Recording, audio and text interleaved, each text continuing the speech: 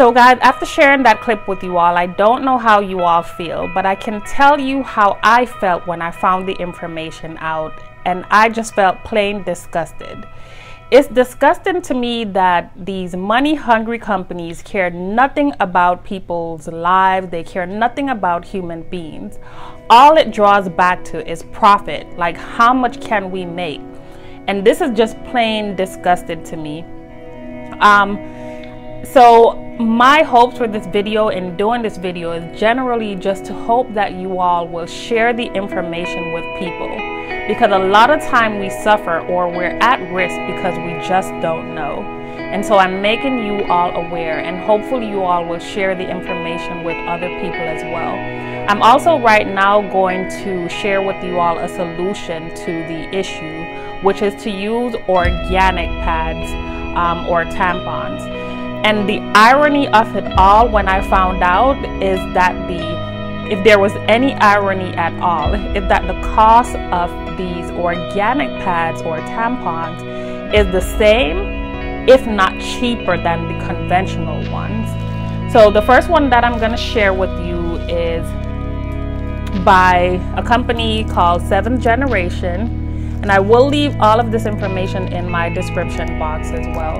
You all can actually get this from Target. I'm not sure about Walmart. I did try Walmart, but Walmart don't sell it. My Walmart didn't, at least. But I did find these in Target, and they were like $3.99. Like really affordable. Like I said, the cost of the conventional ones or even cheaper. So this is an alternative that you can use. The other one is by a very popular company, and this is they're called Natracare, and these are organic pads or panty liners. So this is another option as well. Of course, they all come in tampons or pads. These are tampons by 7th Generation, and another one is a 365 brand, which I got from Whole Foods. So these are options or alternative that you can use.